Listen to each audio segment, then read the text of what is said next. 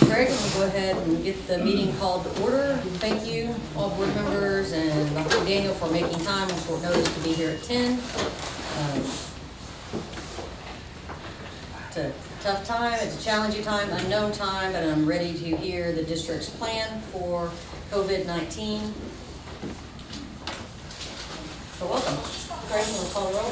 Thank you, Madam Chair. Paula Lewis. Present. Charles Henry. Present. Rebecca Budd. Carrie Jacobs. Here. Mark Mann. Present. Drew Fields. Gloria Perez. Present. Meg McElhaney. Present. We have a quorum. Thank you. Okay, so the reason for the emergency meeting and board action, declare an emergency. So we're gonna, I'll go ahead and make a motion for that. Do we need to read that into the record or just make the motion and then you'll have it?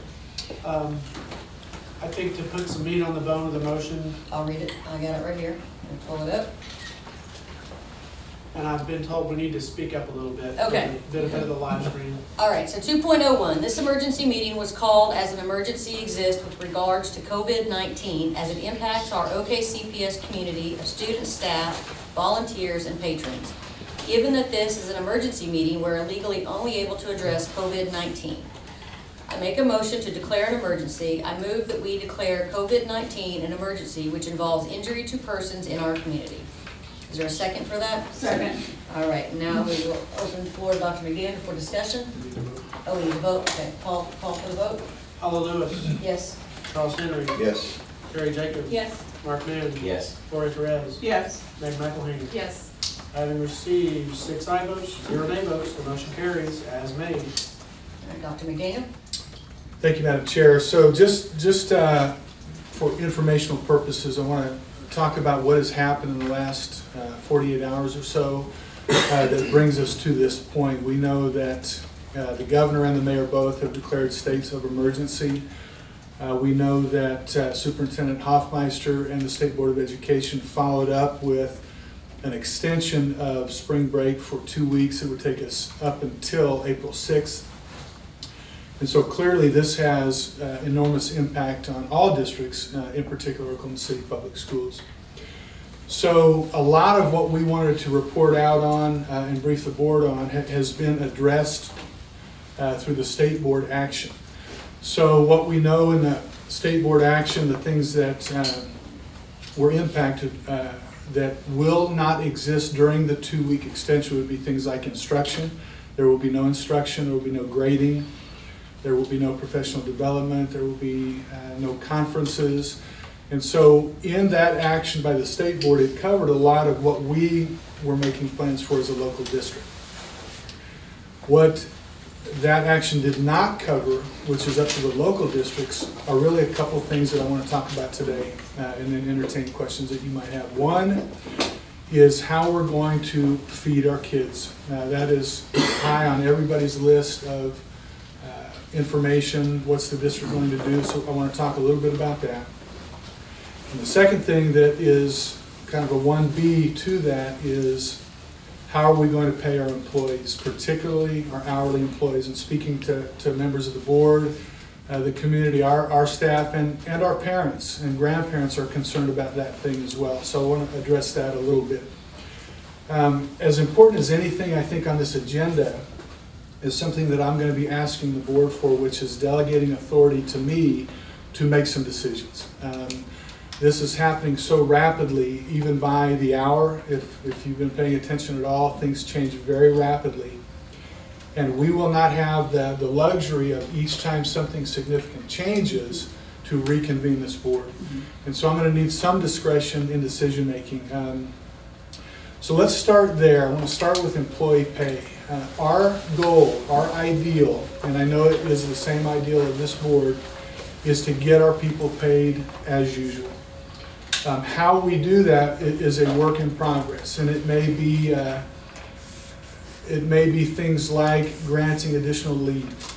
It may be that we establish different work opportunities for employees. It may be outside of what they would typically do, but we want to have them come in rotations to try and get work done. An example would be maintenance and operations.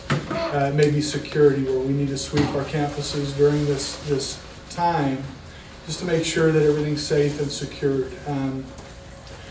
We do not have a final plan yet, but our commitment as a team to our community and to this board is within 48 hours we will have a complete feeding plan, and we will have a plan to pay our employees. So that's a 48 hour, so if you move 48 hours ahead, and that's the outside.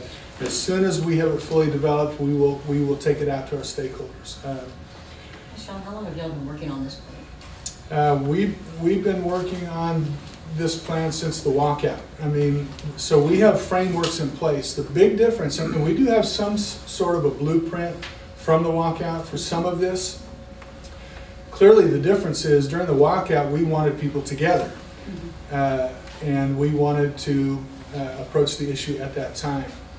Here we have employee groups that are waiting for what the plan is because they are afraid to come to work.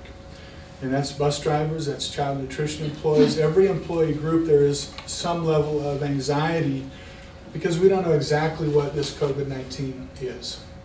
And so they are saying, I don't want to drive a bus. I don't want to come and serve food. I don't want to be in a class with 25 kids. All of those things are coming to us very, very rapidly from our employees, our parents, our grandparents, and our community at large. And so we have been working on framework for a long time. I know this district has well before I came. So we have pieces in place. But because of the nature of this virus, we're having to tweak plans a little bit.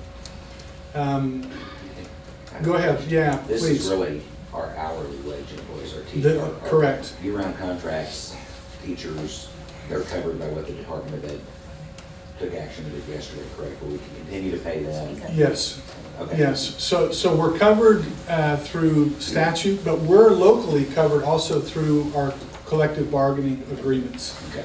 Okay, so teachers, for example, truly this becomes in many ways an extended spring break. So our collective bargaining agreement speaks to when does a teacher have to, for example, make up? And the answer is if a student is out, we use inclement weather as an example, and a teacher is out, there is no makeup for the teacher. Okay, that's just, it's a day that they are away from their job. So we have guidance from policy, from statute, that will help us answer a lot of these questions. So yes, we're specifically talking about the hourly employee. And we hope to be able to address the wage of the hourly employee through additional leave.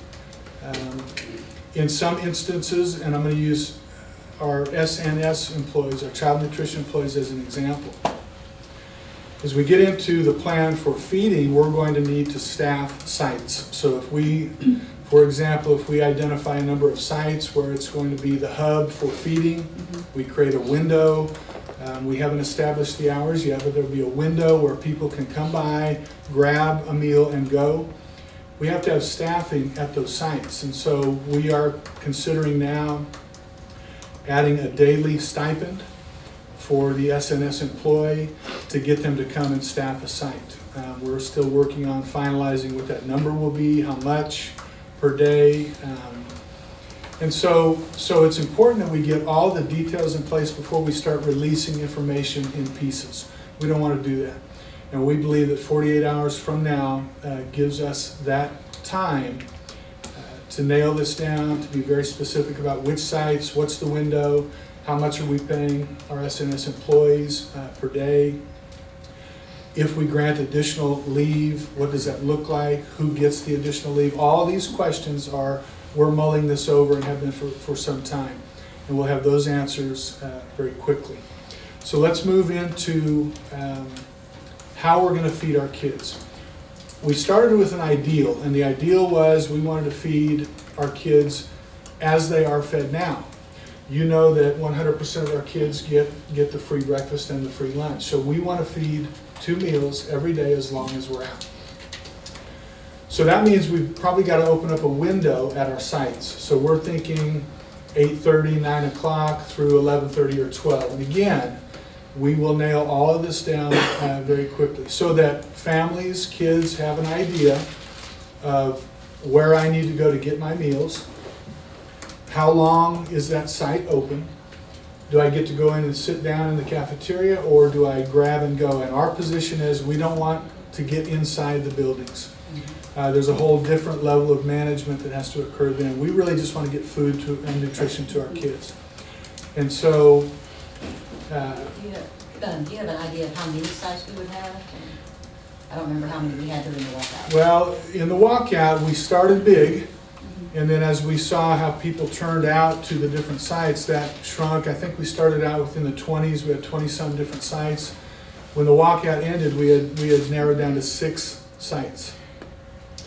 And so we may take that same approach. I would rather start broad.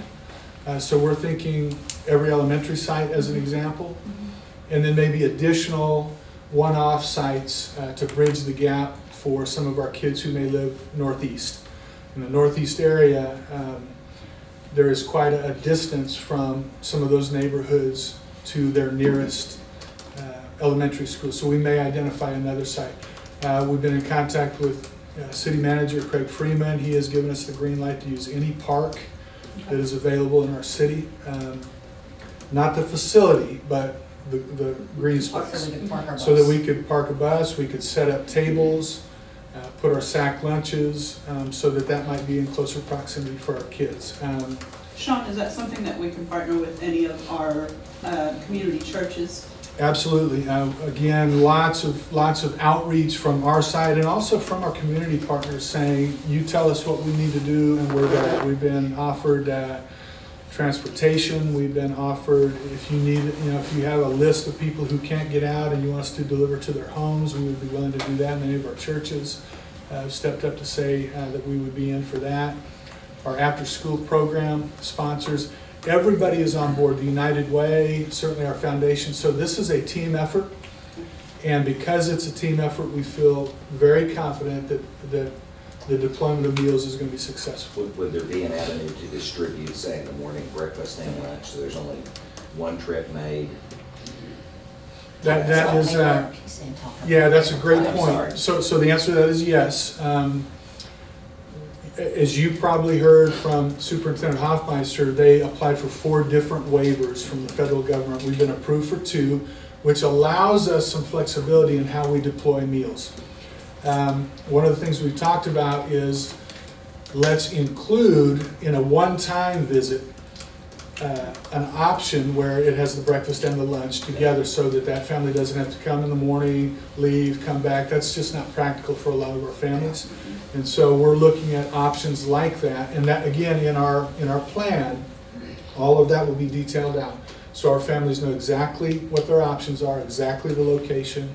And I want to make sure we understand this as well, that as a designated location, let's say it's an elementary school, that does not mean that only the elementary school kids that go to that school get to go. It's anyone up to 18 years of age, and even 21 if they're on an IEP. They can come in to any location that's open and get a meal. And so we're happy about that it's not designated just by neighborhood. Any of our kids that come in can pick up a meal. I have a question.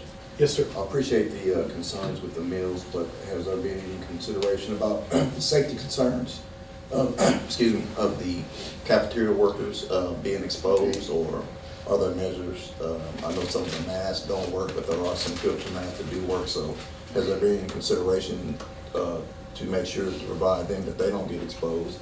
And also another thing is, as far as serving food, as far as the parents or families getting exposed, because you mentioned about a window, but you also mentioned about a park. So if is there a situation, or has it been looked into whether there's multiple families or multiple parents being present at the same time, causing families to be exposed, not by the workers, but maybe possibly being exposed by some of the other parents? So I think we need to make sure that we have all those safety measures in place so that there will be no exposure to our employees and also to our families as well.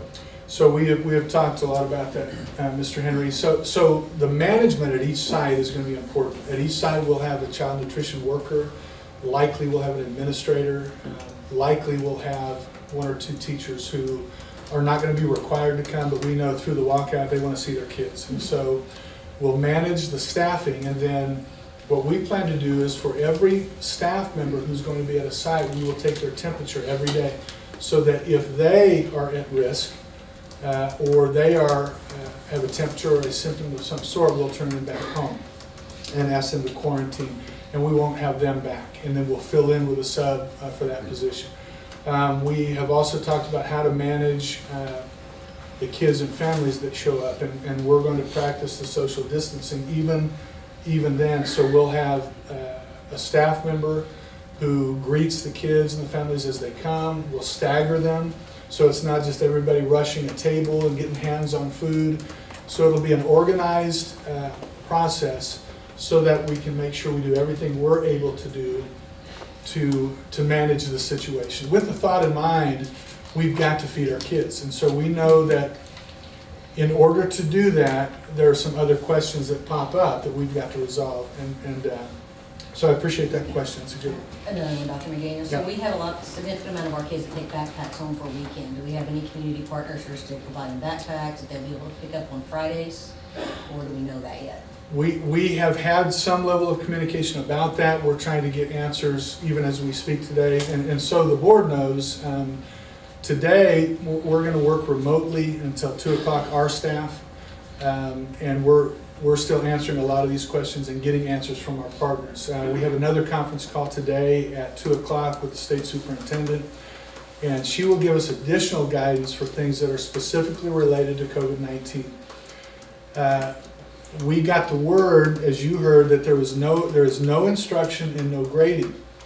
But like any break for Oklahoma City Public Schools, we still inform our community of parents and grandparents and kids.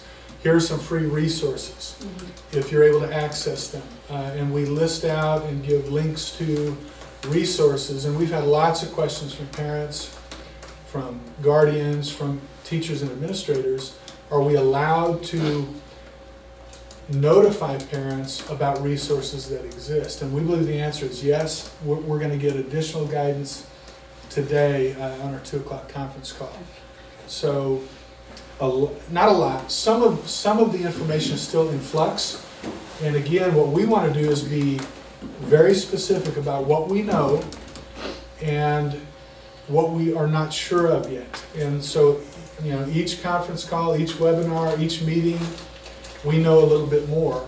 So in that 48-hour window, we believe we're going to be able to give really strong guidance with regard to feeding and with regard to pay of employees.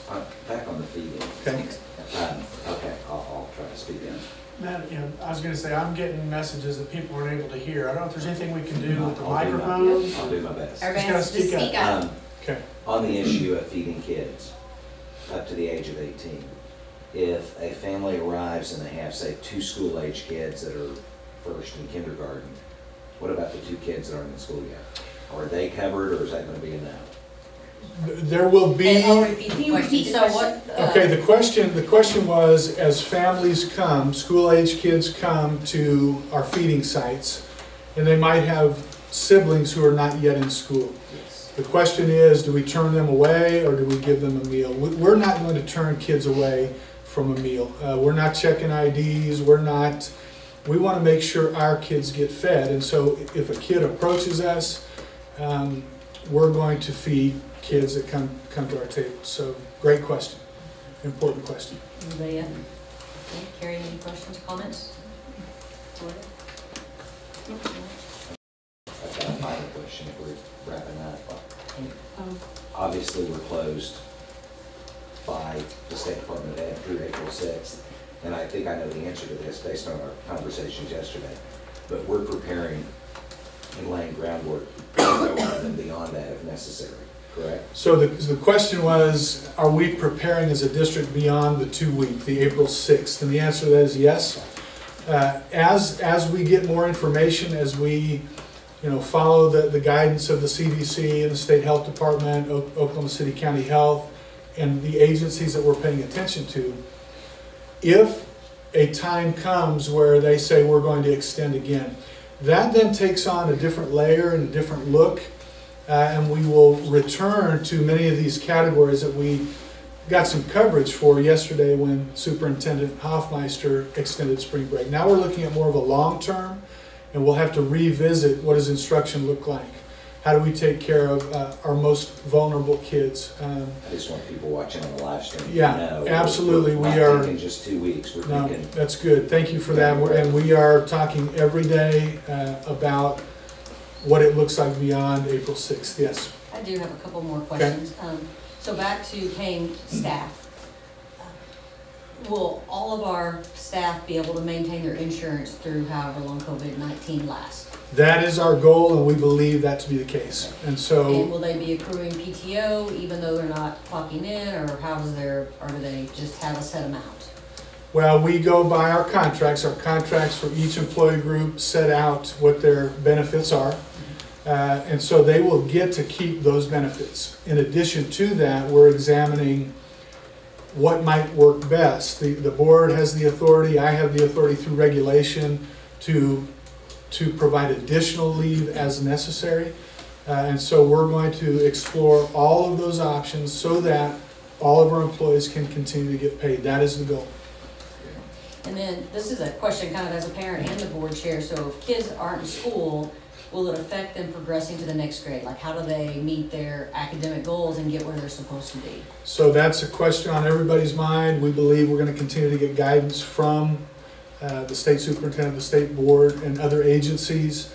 It's a tough one. I mean, just practically, as you think about that, we've got some of our other states that districts have already canceled through August. And so these are questions that they're asking now. We want to learn from that, and then we want to get guidance from our agencies on how to deal with this. Just reminding everybody that nobody has been through this before. And so we are seeking guidance from all directions. We're using common sense, but we're taking this very, very seriously so that, number one, we protect the safety and well-being of our kids and our families and our staff first. And then all of these other things, we have started a master list of questions and concerns that we need answers to. Those answers will come from outside or from within as we see what the nature of the question and concern is. So work in progress, but today we really wanted to be thoughtful about particularly these two areas, how to meet the nutritional needs of our kids and how to take care of our employees. Online classes and programs, is that part of the, if it's extended past April 6th, so we're looking at possible online? I think those are options we've got to take a look at. For now, just the 2-week extension, that is a no. That is a very clear no from the State Department, the State Board. There will be no instruction, no grading, etc. If it extends, Mr. Henry, yes, I think we have to return to that conversation and see what that looks like. Clearly, the challenge for us in particular when we start talking about online learning is we have thousands of our kids who do not have access. So there's an equity issue there. Even if we provide instructional packets, hard copy, and a combination of online learning, we have a whole nother population of kids who have special needs that need accommodations. And so this is a work in progress, and it's a moving target for us. But the short answer is yes. If it extends, we've got to return to instruction and have that conversation again, for sure. Carrie? This year we implemented inclement weather leave, and is there a possibility that there could be a similar pandemic leave?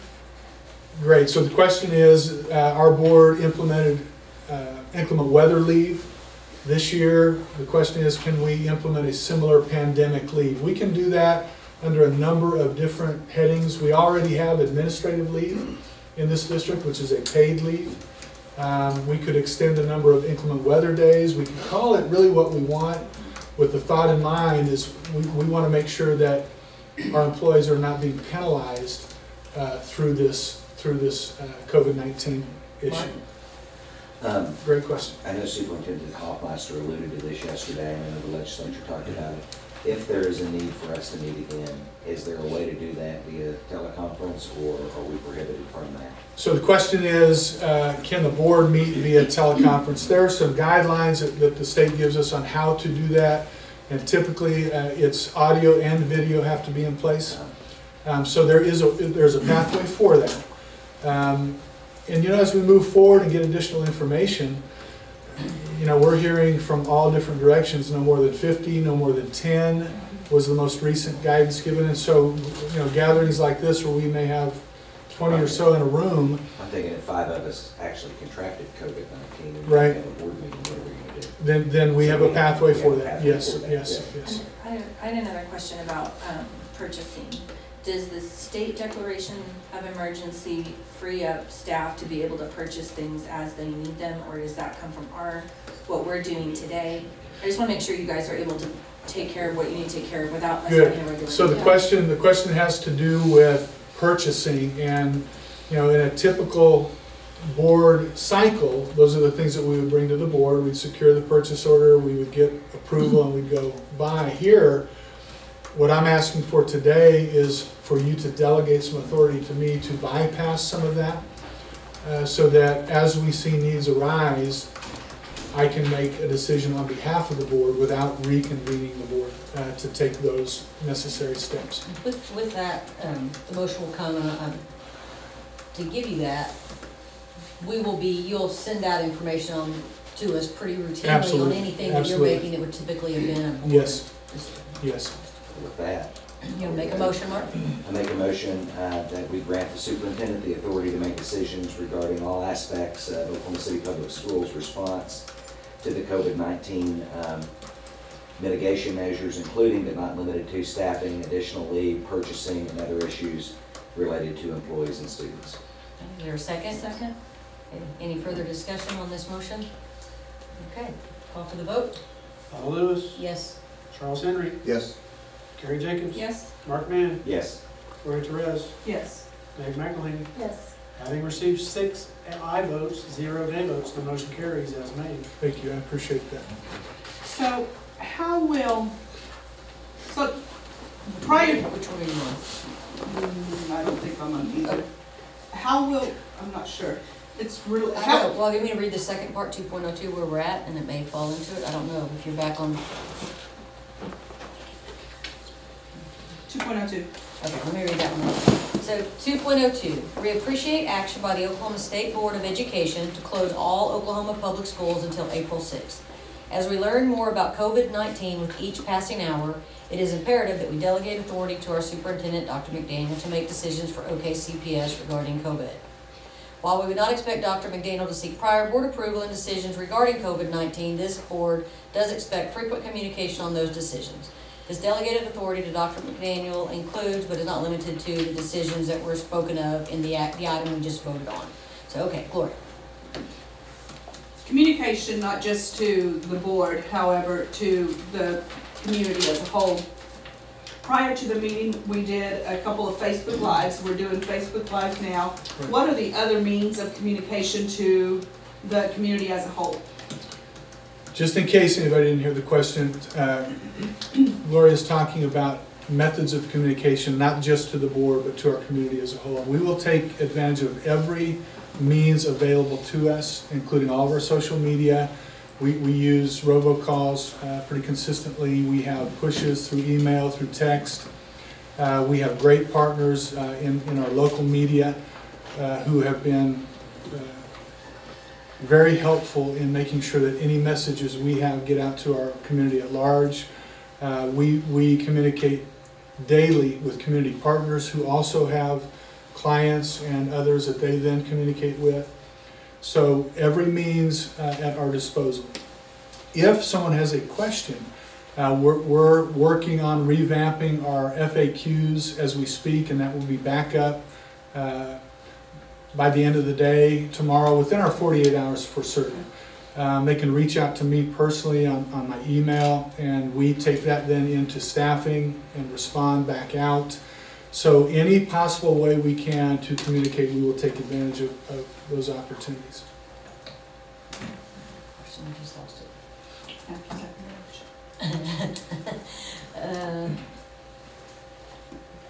Well, I can't think what I was going to ask. Anybody else have something to help stimulate my brain? No? Okay. All right. Well, thank you, Dr. McDaniel, for the update. Thank you for all of you who joined us by Facebook Live. And Again, we're taking this completely serious and we're working as hard as we can. We trust our leadership in the district, strong leadership. I can't say enough how much the cabinet works and has kids first every single time. And I'm proud of this board for coming in and making decisions. Students and families that have been out of the country or more severely exposed, do we have a protocol that we've already established for prior to coming back to school? So the question was about basically quarantine. If we have families, employees that we know have left the country, we some time ago, maybe a week and a half ago, we put out information asking for them to self-identify. We have left the country, we have gone to a place where there's known exposure or transmission of some sort. We have asked them to self-quarantine and alert the district. And so we will continue to visit that and get additional guidance from CDC, but that's how we've approached it so far.